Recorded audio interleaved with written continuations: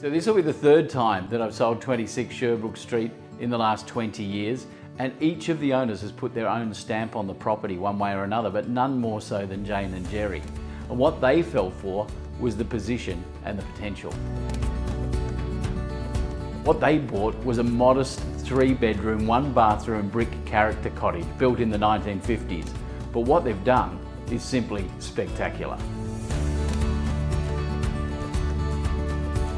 Like all smart homeowners, they employed an architect to make the most of the land size. So even though they've more than doubled the size of the house, there's plenty of backyard left. I have to say my two favourite things are this soaring ceiling here, but also the main bedroom. It's huge with a big walk-in robe and a really generous ensuite. What Jane and Jerry are going to miss most is the location. So what you'll be getting is the ability to walk to Dixon, to walk to the Ainslie shops, to Mount Ainslie, to the light rail, into Braddon if you want. Everything is there where you need it.